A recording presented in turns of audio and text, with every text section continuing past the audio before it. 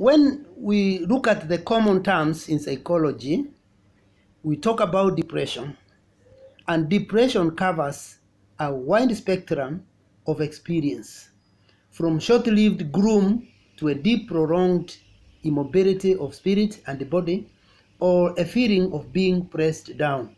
It is one of the most common forms of emotional disturbance, which can vary in intensity from an everyday attack to a psychotic condition of paralyzing hopelessness. Anxiety, dejection, and a general lowering of activity characterize it. Now, adults, adolescents, and children, Christians and non-Christians, are all susceptible to depression because it is part of the general atmosphere of emotional pollution in which everyone lives in this world.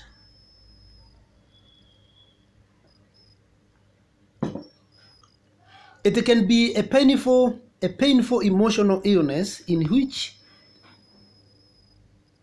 the sufferer feels hopeless and in despair, isolated, worthless, and unable to make small decisions. In some cases, it is characterized and accompanied by such features as prolonged weeping, diminished sexual interest, as we noted last week, and or overreacting, creating disorders and disturbed sleep patterns. The mood is black on waking, but this often lightens as the day wears on. The depressed person may feel murderous feelings towards others and or entertain suicidal thoughts. Children show their depression in listlessness, inability to do schoolwork properly, and other physical symptoms because they do not have the verbal skills with which to articulate their distress. Adolescents also express themselves in listless purposelessness, and their depression is often the result of their search for identity and sometimes the pressure of expectations put upon them. That was more of introduction because we covered that bit last week. But that was a recap to bring you back to what we did last week. So thinking now about causes of depression, you can see a list of these causes, and there are more that we have not covered here. First, depression arises from several main causes, though they are always interrelated. They are chiefly hereditary. That is number one. That is, to some people, depression can be a handicap, which is traceable along the family lines. So there are families where people get more depressed than others, and you may inherit that blood of your parents. You find somebody talking to himself, complaining. It's not a madman, and sometimes they will solve their own problems, complaining what others did, and it's all worn out. And unless such a person is encouraged to go to places where you watch Church Your Life, Afro Cinema Continues, or where there is a lot of humor, such a person from such a family tree may always find himself a very worried person for sometimes very simple reasons. Very simple reasons. It may look mad, not madness. Hereditary depression can be that which looks like madness, mild madness, or something that is far, not really madness as such. But you can see some disorder, psychological disorder in this person. There is also chemical imbalance. They can also cause depression. Sometimes this is as a result of an illness, childbirth, menopause, okay? And in menopause, you call it involutional melancholia, etc. Number three, the after effects, say after a prolonged period of emotional or physical stress. This will right itself after appropriate test. Reaction. Say to a major change in life experience is another cause. You can remember, I don't know, just rush and say retrenchment. The threats that the government is giving to cut the Bachelor of Education in the university. Can you imagine every university has been? Where would such people, if massive university, half of it is education. If you retrench in Kenya, Bachelor of Education, and tell everybody do a BA in History and CRE, or BA in Mathematics and Chemistry, or a Bachelor of Science, and then major in Biology and Geography. You be a Biology and Geography teacher when you now study a 1-year diploma in education. That in itself can create, or will create, because I hear they have already cut funding in Kenya already in the July budget that will be read by the minister of universities, because they have already, the government has already cut. Okay, we are watching to see. That can cause, that the reaction to that can cause, my friend, real depression. Because you can imagine this person has invested years and years. You are told, no, we are not offering BA here. Go home. Where are you going? You have invested years and years. By the time you get PhD, you have a 40. Some at 50. That's when they employ you permanently in most public universities. Without a PhD, no permanent employment. Meaning you started working at 40, at 50. After, when you are now 55, they tell you, we have sacked you. Where do you go? And you are not prepared. You have been leading and spending a lot of money on this. The reaction itself can cause depression. But you can say, if I have papers, can't I not go to America? Yes, it's a struggle to go to America. Canada, yes, they are looking for such people. Yes, even Kiswahili, even some countries countries that have started Kiswahili, they are looking for Kiswahili teachers. Yes, suppose they say, why don't be, so you have to mitigate against certain major changes in life. You must work out creatively a way out to mitigate such things that may come, because they can cause things. I don't also want to remind you about the gentleman from Meru. He said, I'm not going to that school. They have transferred me in this secondary school. They are calling it delocalization. Delocalizing schools. Somebody is saying, I'm only having 5 years to retire. I'm 55. You now take me to another school after I have built this secondary school. It is posting very good results nationally. You are now taking me to build another one for another society, far from my home. Not at all. I'm not going anywhere. I'm not going. You could see Miguna saying so. I am not going. I'm not boarding. My friend, that principal ended up committing suicide. He's dead and buried as we are talking. Just 2 weeks ago, he died, he's dead, 6 feet under the soil. He was not cremated. Now, that is dangerous. So the reaction can lead to death. Forget about depression. Reaction itself can cause depression. And depression can cause burnout, can progress to burnout, where you have no east or west or south. You are nowhere to go. You are blocked. Yeah, we were singing when we were young. You see, I'm so trapped and I don't know what to do. So trapped by the situation, you don't know what to do. And you can die. You can die any minute. Okay? The reactions are bad, fatal. The change of a job or change of anything. Bereavement, losing the breadwinner in a family. Oh no. Like the man who was sprayed with bullets outside my house here in Changamwe, Mombasa. A businessman, a very successful man. Rich guy who was frats in Baburi, wherever. I don't know. They were just interested in killing him. I wondered, was it a deal gone bad? I don't know what happened. Is it tendering? I don't know. This is Kenya. We are having a lot of things. that look like movies. He shot. He was able to move to where he corrupts. I think he shed a lot of blood, and then he corrupts. But he still moved on. They are following him, and they are trading one another. They are walking or driving, as they are spraying. These guys are driving. He's driving. Moved once, He went on until he corrupts finally. So if you lose such a person, such a hard-working young man of 39 years, who had amassed a lot of wealth, yeah, you are a woman, you are left a widow, is it? A widow within a 39-year-old man, and a very, a very illustrious man who amassed a lot of wealth within a very short time. So that can make you see life. Hakuna mwingine utapata. Hata ushikane na mwingine, you remarry, my friend, you not get such a person. You feel I will not get.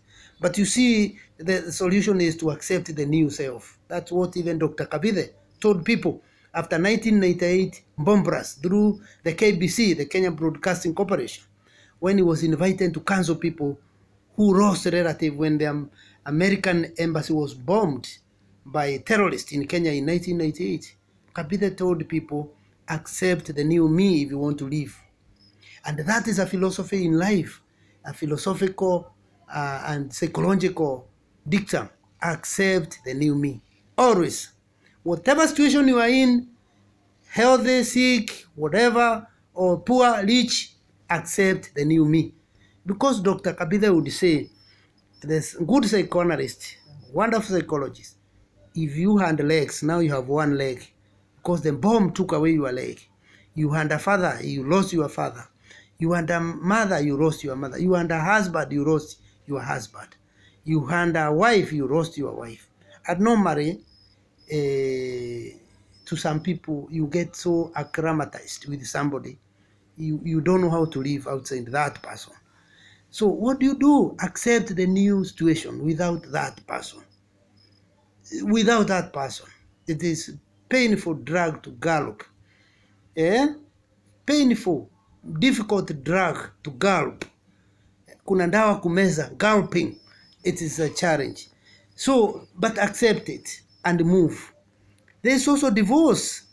Yes, you don't know where to start. This guy sees me, he really hates me. He can like anything. She really hates me. What do I do?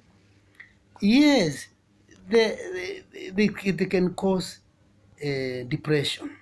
And of course, we say accept the new me and move on. Retirement, especially if it involves a lot of status and friends.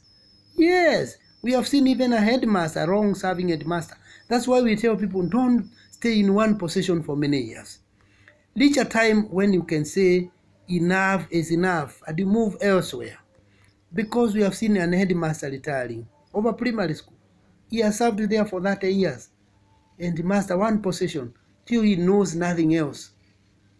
Yes, and you hear him commanding people at home. Hey, you people, he doesn't know this is not a class. Or a politician.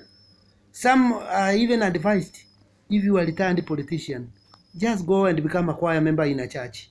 Maybe that will help you, even if you are so senior. Go play the guitar if you know it. Don't worry that you are a minister. Accept your new self. Be a villager now. And it will be fine. Loss of limb or faculty. You see, we have already talked about it during the bomb blast. Accept always your new me, your new person, your new status. However low or high, accept it to live.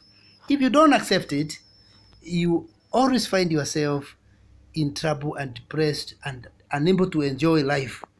Always accept the new statuses and learn creative way of mitigating whatever comes your way. Be prepared to move another step. So there's also what we call cause unidentifiable. Haieleweki. Nikaa ile ya Mkamba, nikaa video, nikaa drama. Haieleweki. Cause unidentifiable. Haieleweki. This is referred to as endogenous depression. And this is the hardest to tolerate. Okay? Endogenous depression is a result of some deep lifelong anger which the sufferer has turned in on himself or herself because it is not safe to direct it against the people whom he or she feels may have caused it. Yes, mwanaume anakaa akisema mimi nitazeeka, nitaoa nikiwa uzeeni, I'll marry when I want, to use Ngoge's book. You find yourself 40 when you are not married. And then you try to link up with those youngsters. You realize, no, we are in different generation. You start saying beautiful ones are not yet born. Who told you? They are there. It is you who has a problem. They are there. And now you start getting depressed when you are unable to cope up. Yes, you are unable to cope up. And you even start blaming people, those who got married, you who are of your time, you could have married them, you thought things would get better. People think men don't get married, depressed over marital issues. They do. Sometimes you feel you may want to blame those who caused it, those who didn't become aggressive to tell you to have taken the step of marrying at the right time.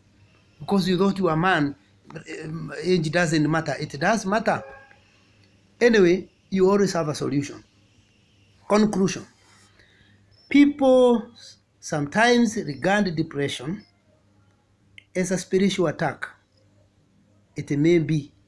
Obviously, a person's vulnerability is likely to be the first that collapses under strain. I mean, depression may start from where you are more vulnerable or weak. For manic depression is a condition in which there are periodic mood swings between depression and euphoria. There are times when you feel like hyperactive, okay, so overmotivated. There are times when you are so down, manic depression. A severely depressed person is in need of medical help, particularly if there is a risk of self-injury. Yes, when you feel like you want to box the fellow who caused you some pain somewhere, you find yourself hitting the wall na ngumi yako, na Waswahili wanasema apigaye ngumi ukutani sijui huumia mwenyewe. I'm also unable to put it the way it should be. If you hit the wall, if you shadow box, not even shadow box, when you box the wall, you hurt your hand. And if you reach such a level, of course, that requires some treatment. It may require serious treatment, sometimes even consulting the medical practitioners. Yes, there could be some drugs that may be needed in your body to bring you back to normal. But also, you should learn to treat yourself, to know you accept yourself, and now know where you are going wrong, and try to switch off or to move away from the ideas that depress you. So you can also be the best teacher, the best therapist to yourself. You treat yourself. A severely depressed person is in need of medical help, okay? And there are therapeutic drugs which can be of great use. But drugs may not necessarily be the solution. The issue is to learn to accept your problem and start working in a manner that will treat that problem. Depression can be cyclical in nature, especially when only drugs are used, with no attempts to search for the root cause to treat it. Yeah, knowing the psychological background or digging it out is important, because once you know tunashinda hii hereditary problem, then utakuwa nashinda tena. You will not have problem again, because you have known how to go about your people's problem. If you know, like I personally said, I'll never drink beer. I never drank beer when I was young. Yet I got a job immediately after A-levels. And a job, TSC employee. I got a job almost immediately, but I had my share of problems. So I was looking for a job like no other, at least to solve my little problems that I had encountered in the upbringing. So I needed a job, and I got it. As early as 1989, I was teaching in high school when I was barely 20, around 20 years. And when I was teaching, when money had power, yes, little money could do a lot. I was being called by people, can we go for a drink? But I knew my people, nobody drank in my family and made it. I have not seen so far made it in life. I saw very senior fellows getting sacked after overdoing it. So I knew our people, our hereditary does not allow us. My father was doing construction work before he was arrested and put into detention here in Manyani as a funding Mau Mau. So I said, if I get there and my father didn't do well, the time I'm told he was drinking, I didn't find him drinking, I'd stopped. But the times he took drinking, he failed a lot. I looked at my brothers who were older than me as the lastborn in a big family of 8. I said, if I do like they do, I'll fail and I don't want to fail. So I didn't drink, not because I was a Christian. No. The issue was ability to follow my genealogy and noted that it didn't work. It has never worked even for these youngsters from my siblings who get to drinking. They end up failing. Whether they are lawyers, they fail. Senior police officers, they fail. So if we can overcome, and an uncle who stopped, who never drank, he died having done a lot. So for a Christian, depression can be difficult to endure, especially if the victim concludes that God has forsaken him. She may think he is in the company of Job, David, of the depressed Psalms, Elijah and others. She should be prayed for. Short prayers, short biblical verses. Yeah, and Romans 8:39 for those who are Christians says, who can separate us from the love of God? Not even depression. Kitu gani kitanitenganisha na huyu Mungu wangu? Ni depression? Hapana, nimekataa kabisa. That is a Christian. Some are not Christians. They must have another mitigating style, even if it's a song, even if it is keeping off certain company, certain very rich fellows who make you feel like a dog or an insect because they make you feel very small. You can keep off from them and life continues. If they are the people who depress you, just identify what is that which depresses you. Yes, you can keep a company that makes you stand strong. Okay, all that. Now, coming to stress there and down, I can see we have 15 minutes. Stress is a human reaction to change. It is a physical and psychological strain, usually lasting for a period of time, and which threatens the ability of a person or an animal to go on coping with a given situation. The first person to describe stress was a man by name Hans Serre, who died in 1982, was born 1907. So it's like he lived for, 94 years? Is it so? No, 74 years. Serre or Seal described distress with its harmful results in suffering, pain, or disease, or eustress was his word for challenging pressures, which may be good and pleasant. The term stress is used in two distinct ways. One, to describe the causes, that is, stressors which are outside pressures associated with changes. And number two, to describe the results of internal and external pressures, as in the saying, I feel all stressed up. So what causes stress? Of course, to me, I see stress as simpler than depression. To me, life, we start with stress.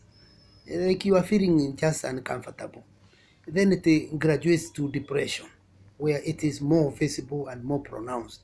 And then after depression, it graduates to burnout, where you are totally out of yourself. And what about burnout? Well, it graduates to madness. You are totally in the streets. But because these are psychological issues, they can be treated. Even the fellow on the streets, they can be treated and they then can come back home. So what causes stress? Of course, if you go to my home, Kagumo town, we have counted with another gentleman, politician. We counted them to be around 49 at one stage. Those guys who come up after drugs, after failing in their ambitions, fellows who are working there as manned people. 99.9% they are not manned people. They are stressed and actually stressed, depressed, and eventually burned out people. It's a burnout that they came out to the local town. They are not manned. They can be treated. Yes, we can talk for another day on why I insist they are not manned. They walk like manned people, spend in the street, they can be treated. Yes, if we follow the psychological background. So, the causes of stress, loss of spouse, you can see like depression, childbirth can cause stress, changes such as retirement, you have noted there, redundancy or broken relationship. Our coping abilities may decide whether changes result in a stress-related breakdown or in a happy issue out of all the troubles. A breakdown may be diagnosed as an adjustment disorder. Now, who are at a greater risk of stress? The ambitious and the warriors are at a very high risk of physical illness. So when you are a very ambitious person, you got a C, in Form 4 you wanted an A, okay? If it comes, the difference is so big. You expected an A, you got a C. But if you expected an A, you got a B, the stress may not be too big. People who are too ambitious to succeed quickly, they have those stresses. So all of us, to me, as far as I'm concerned, we have stresses here and there. They keep coming, but the smaller they are, the better. Our ability to cope, the better. Yes. And results of harmful stresses. Of course, stress leads to anxiety, restlessness. Symptoms of depression, as in grief reactions, may follow. Prolonged harmful pressures lead to stress-related disorder, like high blood pressure, okay, neurodermatitis, colitis, and peptic ulcers. It is sometimes called burnout, fatigue, and frustration. So such burnouts are common with professions and business posts with strong vocational elements. That's why we tell everyone, don't be a die-hard of anything. Don't love somebody too much. Because if that person withdraws the love for you, where will you be? A lot of answers, a lot of burnouts that I told you, burnout takes you to a madness level. So nothing should be taken so seriously that you have no room. Even if you go to politics to contest a seat, prepare 2 speeches, the victory speech and which other one? Conceding speech, ya kukubali kushindwa. Na Waswahili husema, Kalume, your father was an MP. Mzee Kalume, the man who composed the Kenya national anthem as we sing it today, your father, it's your father. That's a fact in history. Kenya should not forget this. But he should have, I'm sure, he should have known, or he should have told you that you prepare 2 speeches, victory speech or conceding speech. If you don't prepare, it can come on this other side or the other. You are in trouble. Even now, the so-called Kieleweke Tangatanga divines, prepare, anyone can beat the other. That's what I would tell you from a psychological perspective. If you don't prepare to win or lose, Be prepared for depression. Okay? And did you see stress, depression, burnout, madness? These are cousins, and they can be avoided if we are prepared. You prepare both ways, and also prepare the fallback position. Kikiumana namna hii, tuende wapi? We have various places to go, and these various places are the creative work of creativity, creative works. If not, we are in trouble. Yes, and we don't have to get into trouble. Okay? There are those who read the Bible have what we call relaxing techniques thereabout. Like Psalm 46 verse 10. It says, "Be still and know that I'm God." Isaiah 41 verse 10, it says, "Fear not, for I'm with you. Do not be dismayed, for I uphold you with my victorious right hand." So there are a lot of scriptural, religious verses to comfort us when we are faced with the depressive moment, stressful moment, even when we are burnout. Although burnout, you may not now control it. You don't get anything. A simple burnout in classroom. I remember there are times when I studied too much without resting. Hey, sometimes when I was a student somewhere in St. Paul's University, my third year, I couldn't hear anything new. I really felt I wanted to go home and overread because I really wanted to know. So we need breaks.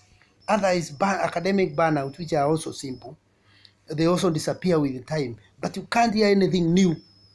So you need breaks, and sometimes going swimming, going to church, you like fun, you love it off, then you come back to study. Otherwise, if you go without resting, without breaking, we have a problem. That's why even in this course, we are not doing it continuously. We do it within 2 hours. We believe we will burn you now. We need to give you time to rest. Yeah, I want to stop there for today, unless for questions. Next week we look at defense mechanisms because they are very important for us in our survival. If you look at defense mechanism, we can't continue beyond there. Now we leave you to ask questions yourself. Yeah, any comment now, because we come to defense mechanism. We've not gone very far today, but we did not want to rush things. Our agenda is to know more. Any question, any comment, we can now have a discussion.